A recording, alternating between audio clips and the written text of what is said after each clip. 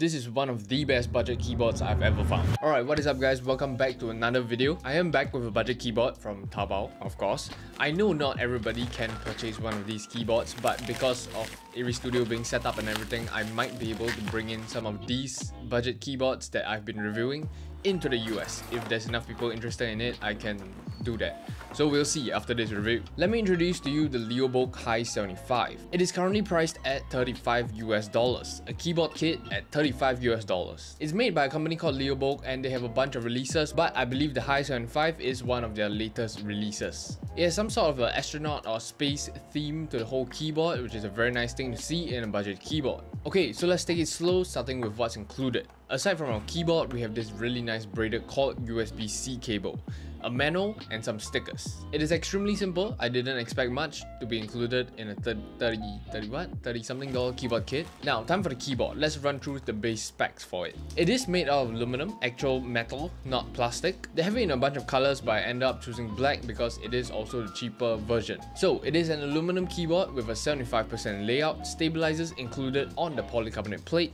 featuring a knob which is actually pretty special knob. I'll show you guys why later on. It's a really cute astronaut badge on the top left, and at the back we have an engraving of the astronaut as well.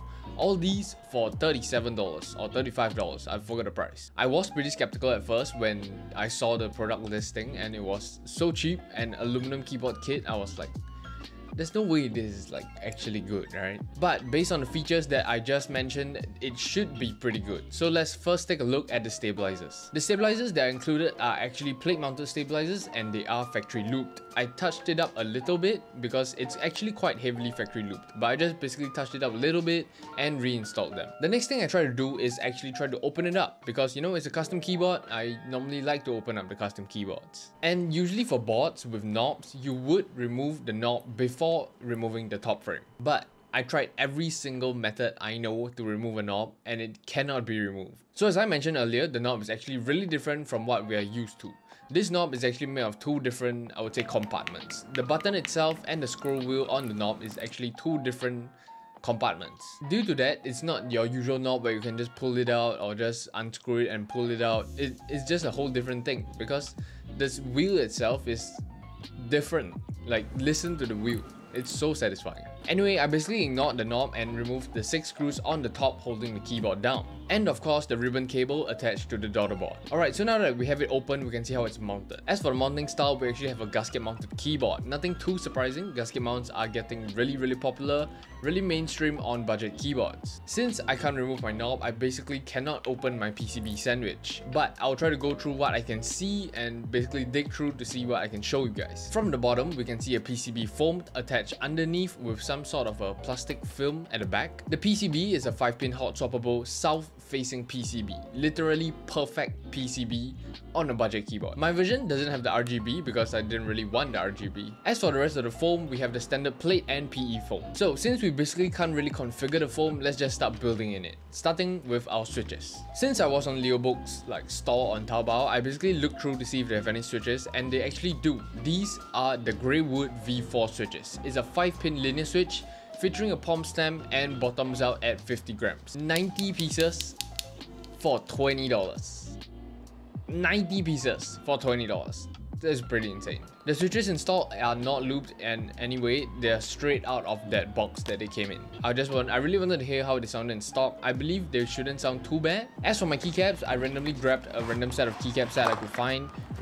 Double shot PBT, it was $30 and it sort of matches the black vibe, the black frame, the black base that I have, so you know. So in general, the building experience is actually really simple. The keyboard kit itself definitely wasn't designed to be open up.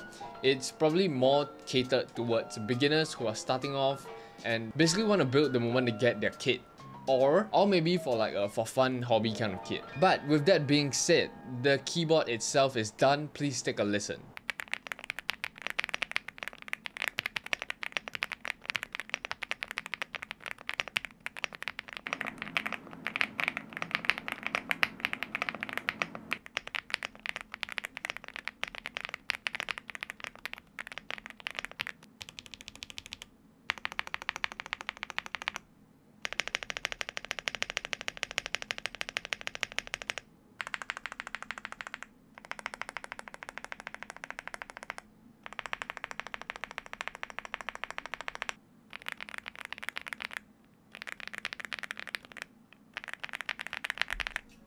So tell me this isn't the best budget keyboard I have reviewed. It's the one of the best. In total, I think the keyboard cost me less than $80 or $100. I'm not too sure. After shipping and taxes, it should be about $100. But that's still insane. I am heavily considering bringing this in bulk all the way to the US so that you guys can have access to what keyboards are available on Taobao. With that being said, I will not be able to sell at the price that I bought it for because I would have to cover the shipping and the taxes from buying it from Leobold, and then I would have to pay shipping, which is really expensive, from China to the US. But yeah, if you guys are interested, there will be a price increase. If you guys are interested in the kit itself, please do let me know in the comments down below. For my Aries Studio people, my Discord account currently is having some issues. I'm trying to contact with my Discord from the Discord contact support.